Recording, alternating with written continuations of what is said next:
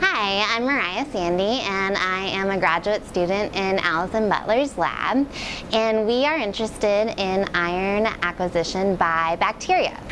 And in particular, our group looks a lot at marine bacteria. So all bacteria, or the majority of bacteria, require iron for growth. And iron concentrations in the ocean are incredibly low, well below nanomolar concentrations. And most bacteria require micromolar levels of iron for growth. So getting iron is very challenging for the majority of bacteria, including marine bacteria.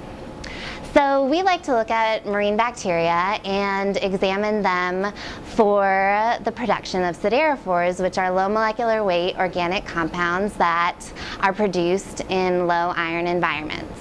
And one of the assays we use to screen for siderophore production is the Cas assay. So Cas is a dye, it's a chromophore, chromosoral S, and when bound to iron 3, it has a nice blue color.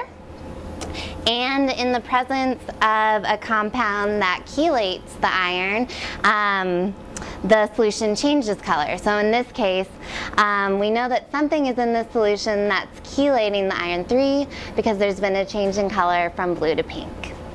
So that is one of our initial screening methods for determining whether or not we have isolated any types of iron chelators.